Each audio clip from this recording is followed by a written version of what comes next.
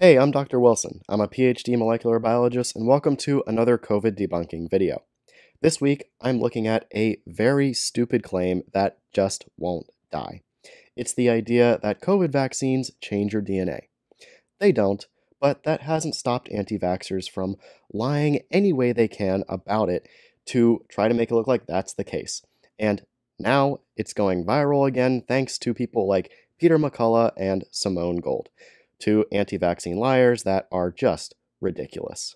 So in this video, I'm going to be going over what needs to be demonstrated in order to prove that the sequence in the mRNA COVID vaccines has been integrated into a human genome, and then I'm going to talk about why the paper that Peter McCullough and Simone Gold are referencing is totally garbage and how they're lying about it. So let's get started. There are a very specific set of experiments that you can choose from in order to demonstrate that the COVID mRNA vaccine sequence has been integrated into a host genome. Molecular biologists know how to do this. We have to do it regularly when we are manipulating the genomes of the cells that we work with. We have to make sure that any constructs that we're adding into the genome have actually been added into the genome. This includes specific PCR-based sequencing techniques in order to demonstrate that the sequence that you're trying to integrate is actually in the host genome by showing that it is flanked by host genome sequences.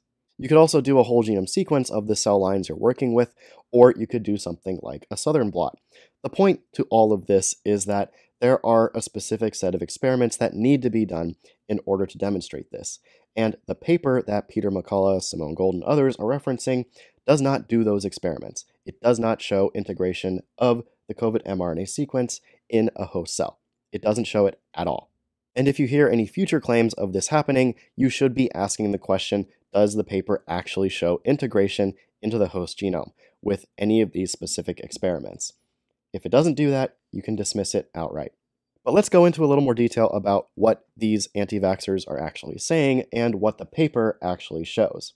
The study that just came out of Sweden that is just so alarming. The news is buzzing out of Lund University, Malmö, Sweden. Marcus Alden is the first author.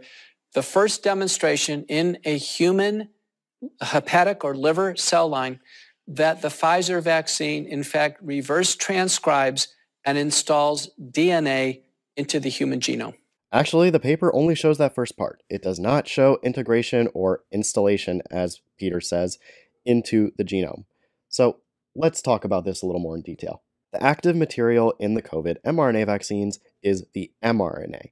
mRNA is made from DNA in a process called transcription. This requires a set of enzymes to read the DNA and turn it into a different molecule, which is RNA. The information in that RNA is then read by other cellular machinery in order to make proteins, which do a lot of the work in the cells. The mRNA itself is really transient. It doesn't last very long. It's only meant to be used as a copy of the information that is stored more permanently in DNA. So mRNA does not get replicated like DNA does. It does not get passed down from cell to cell like DNA does. It's just a temporary copy of the information. So in order for the information in the mRNA vaccines to become a permanent part of a host genome, it has to first be reverse transcribed. That means it has to be turned from mRNA back into DNA.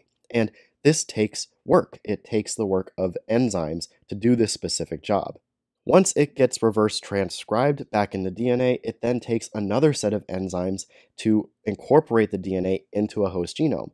And the DNA usually has to have some specific characteristics that will help it get integrated into specific spots in the host genome. This paper that McCullough is referencing here only shows that first step of reverse transcription, and the researchers actually forced it to happen in unnatural conditions.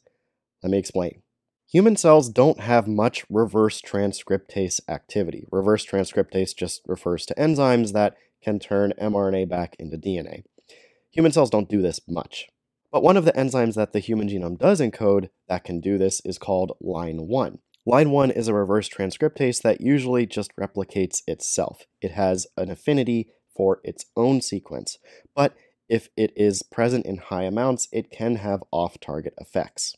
So what the researchers did in this awful paper is they used a human liver cancer cell line, one that overexpresses line 1. It has way more copies of line 1 present than normal healthy cells. They then gave, in the cell culture, a large dose of mRNA that is normally put in the COVID vaccines. So we have a lot of mRNA, more than what we would have in a vaccine, and a lot of line 1, way more than what we would have in our normal cells.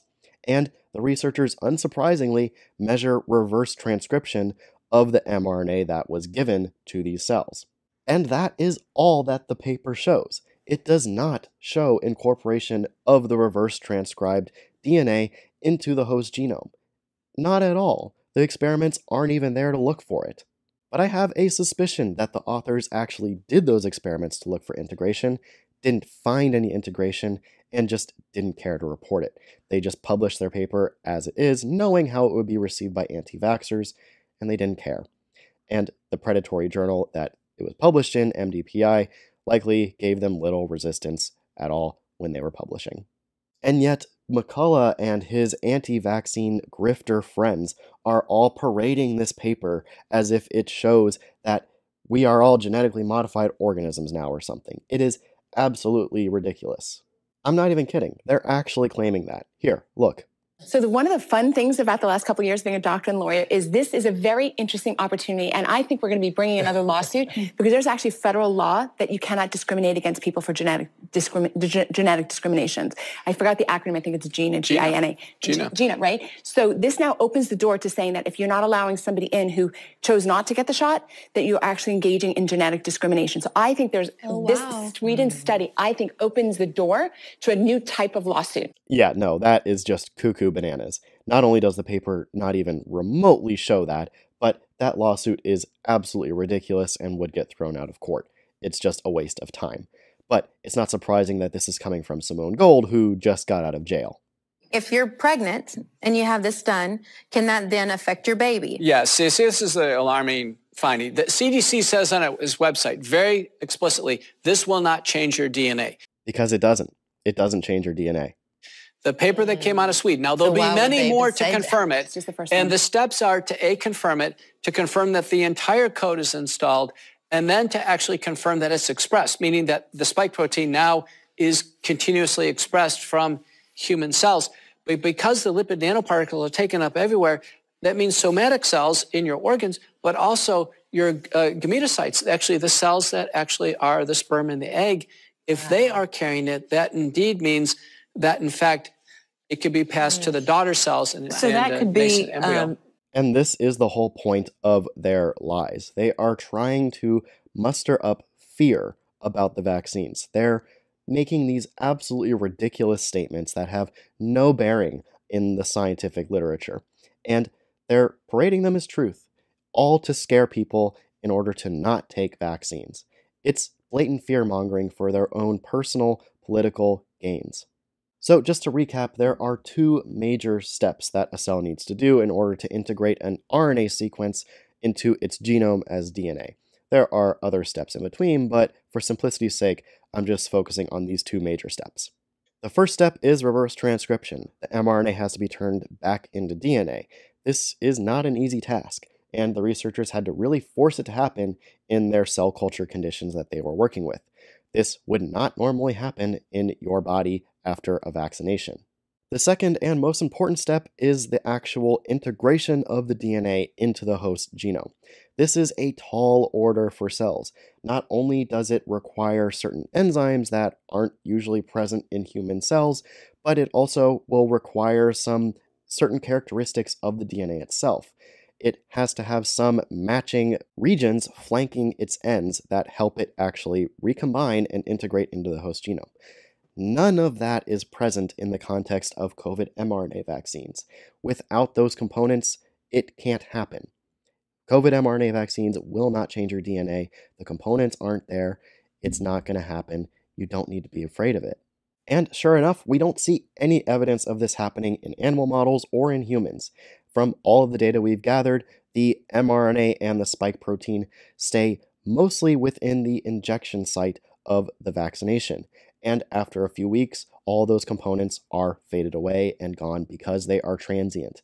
They are not being permanently incorporated anywhere. But hey, since when do anti-vaxxers care about actual data? They don't. They never have and never will. They're just going to keep lying about it, but hopefully you can stay informed enough to not fall for their lies and actually listen to the science and the data that scientists work so hard to reproduce. Well, that's going to do it for this week's video. As always, all of the links to all of the science that I talk about in this video are going to be in the description below so that you can check this out for yourself, educate yourself, and not fall for the lies that anti-vaxxers tell. And as always, thank you so much for watching. I really do appreciate it. If you enjoyed this video, then don't forget to like it and subscribe so that you can catch me next week where I'll be debunking some more funky stuff. See you then.